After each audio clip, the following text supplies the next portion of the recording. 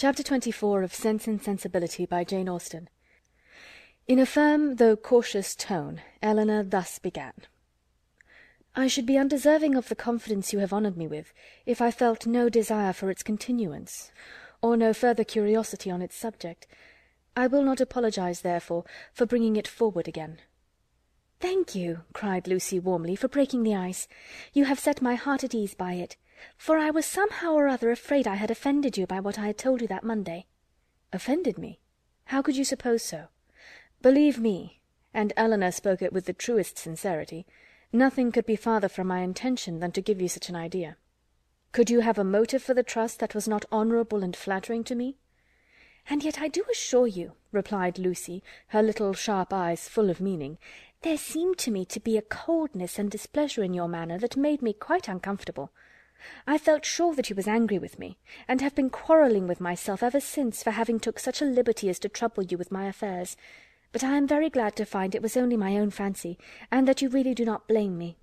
If you knew what a consolation it was to me to relieve my heart speaking to you of what I am always thinking of every moment of my life, your compassion would make you overlook everything else, I am sure." "Indeed, I can easily believe that it was a very great relief to you to acknowledge your situation to me, and be assured that you shall never have reason to repent it. Your case is a very unfortunate one.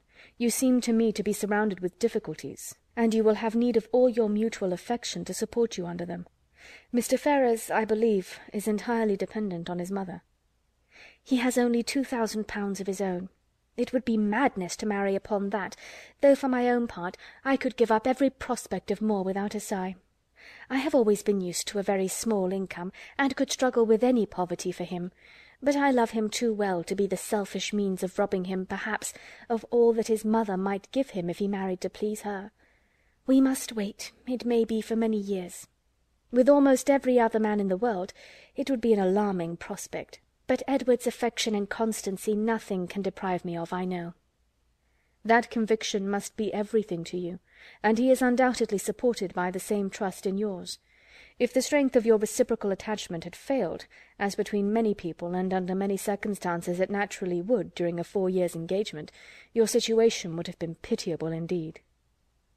Lucy here looked up, but Elinor was careful in guarding her countenance from every expression that could give her words a suspicious tendency.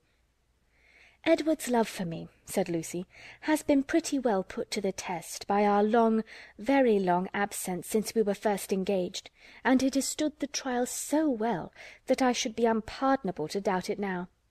I can safely say that he has never gave me one moment's alarm on that account from the first." Elinor hardly knew whether to smile or sigh at this assertion.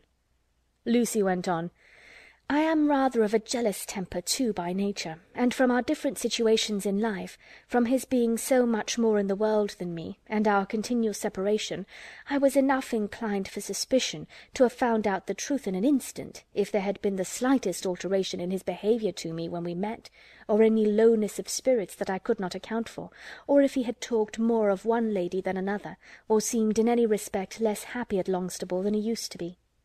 I do not mean to say that I am particularly observant or quick-sighted in general, but in such a case I am sure I could not be deceived." "All this," thought Elinor, "is very pretty, but it can impose upon neither of us." "But what," said she after a short silence, "are your views?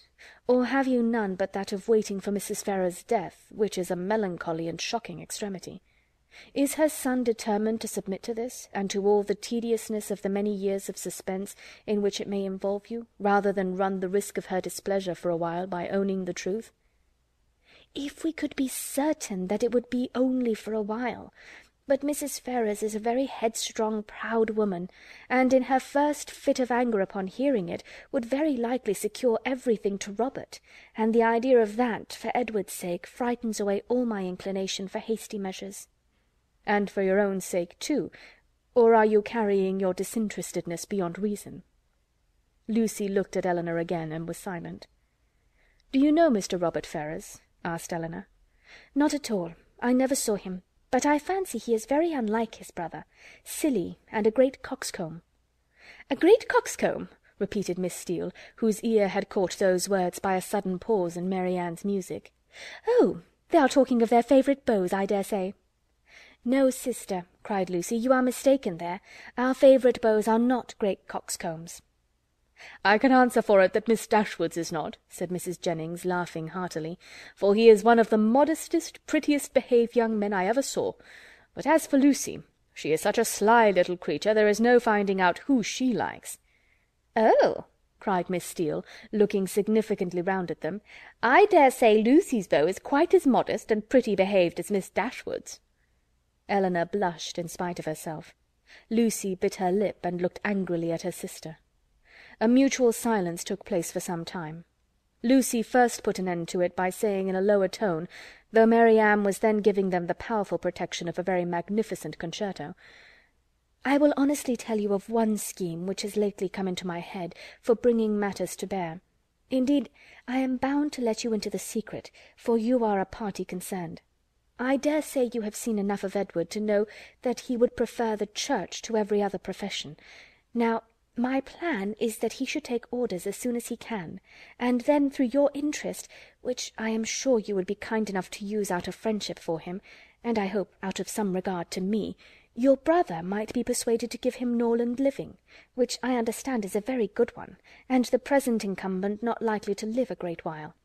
That would be enough for us to marry upon, and we might trust to time and chance for the rest." "I should always be happy," replied Eleanor, "to show any mark of esteem and friendship for Mr. Ferrars. But do you not perceive that my interest on such an occasion would be perfectly unnecessary? He is brother to Mrs. John Dashwood. That must be recommendation enough to her husband." "But Mrs. John Dashwood would not much approve of Edward's going into orders." "Then I rather suspect that my interest would do very little." They were again silent for many minutes. At length Lucy exclaimed with a deep sigh, "I believe it would be the wisest way to put an end to the business at once by dissolving the engagement.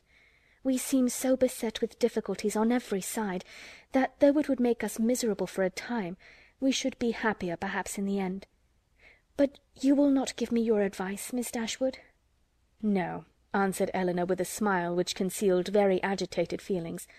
"On such a subject I certainly will not. You know very well that my opinion would have no weight with you, unless it were on the side of your wishes."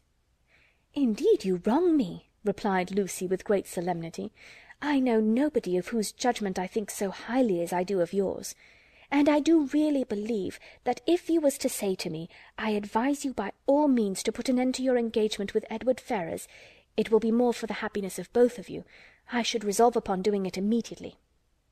Eleanor blushed for the insincerity of Edward's future wife, and replied, "This compliment would effectually frighten me from giving any opinion on the subject, had I formed one. It raises my influence much too high. The power of dividing two people so tenderly attached is too much for an indifferent person." "'Tis because you are an indifferent person," said Lucy with some pique, and laying a particular stress on those words, "that your judgment might justly have such weight with me. If you could be supposed to be biased in any respect by your own feelings, your opinion would not be worth having."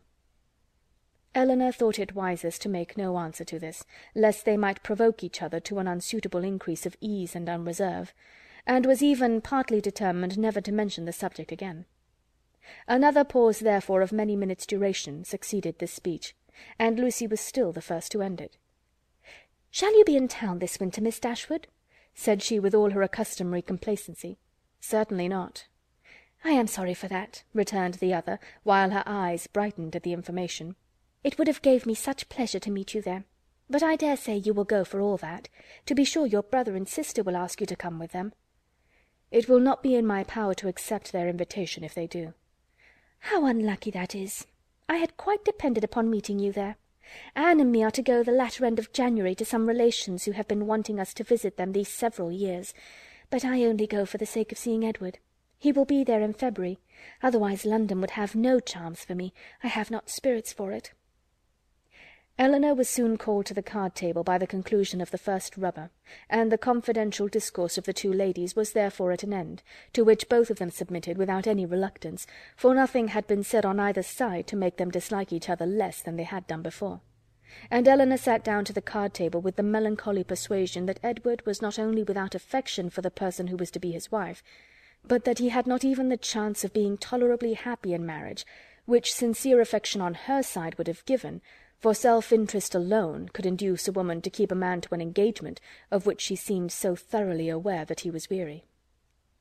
From this time the subject was never revived by Elinor, and when entered on by Lucy, who seldom missed an opportunity of introducing it, and was particularly careful to inform her confidante of her happiness whenever she received a letter from Edward, it was treated by the former with calmness and caution, and dismissed as soon as civility would allow, for she felt such conversations to be an indulgence which Lucy did not deserve, and which were dangerous to herself.